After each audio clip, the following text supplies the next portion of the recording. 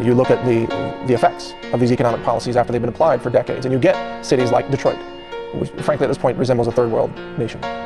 That is leftist economic policy in action, with no critical thinking, no honest reporting, and no real journalism taking place. It's corruption, it's government waste, it's high taxation, it's social engineering, it's brainwashing, false narratives, the whole bit. That's what they want. And if they are allowed to stay in power, then you're going to get the whole nation looking like Detroit. You're going to have a nationwide economic collapse.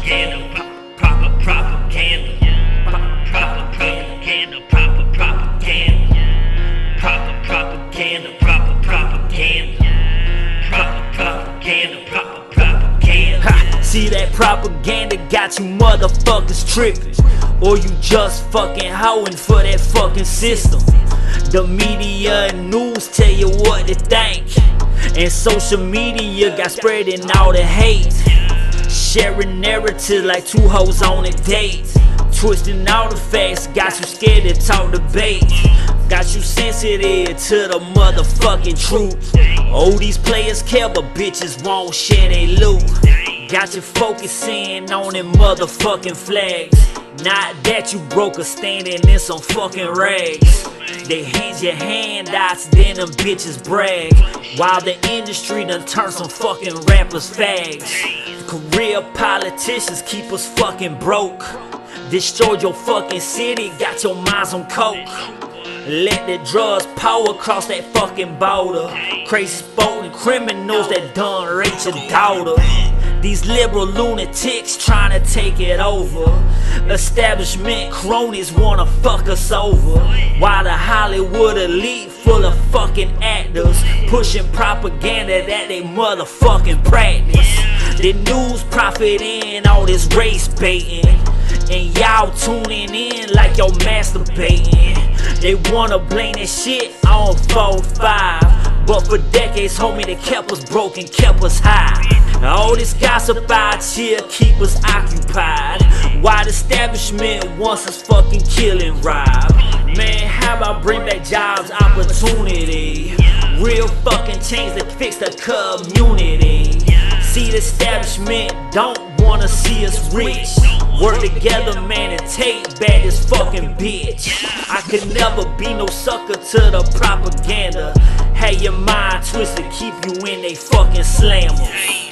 I'm trying to tell you, my brother, they serving us propaganda and narratives to us 24/7, man, to keep us divided. They want us to hate him, they want us to hate God, they want us to hate each other. They want us out here broke and powerless. They don't want change. Propaganda, propaganda, propaganda, propaganda, propaganda,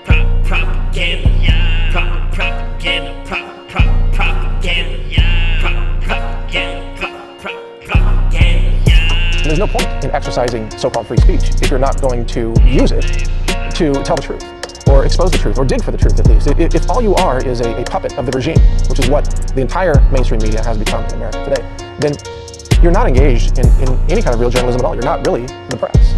You are puppets. This is seditious activity. It's the kind of thing that KGB agents used to dream about doing during the Cold War. Well, their dream has come true, and it's called CNN, it's called MSNBC.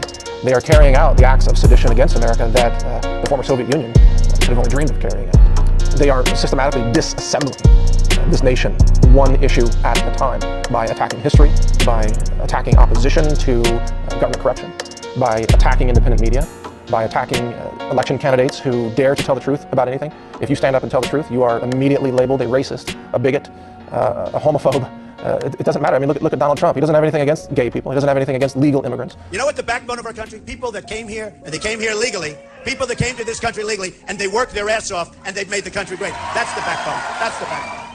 And yet he is systematically lied about and destroyed, or at least attempted to be destroyed, through name-calling and false reporting and smear campaigns carried out by a media that has abandoned any idea of unbiased journalism or objective reporting. They don't even pretend. They are willing to lie and cheat and rig the system and present disinfo to the public. The media ignores all the things that you need to know and then highlights all the things that they want you to believe, even though they're completely false.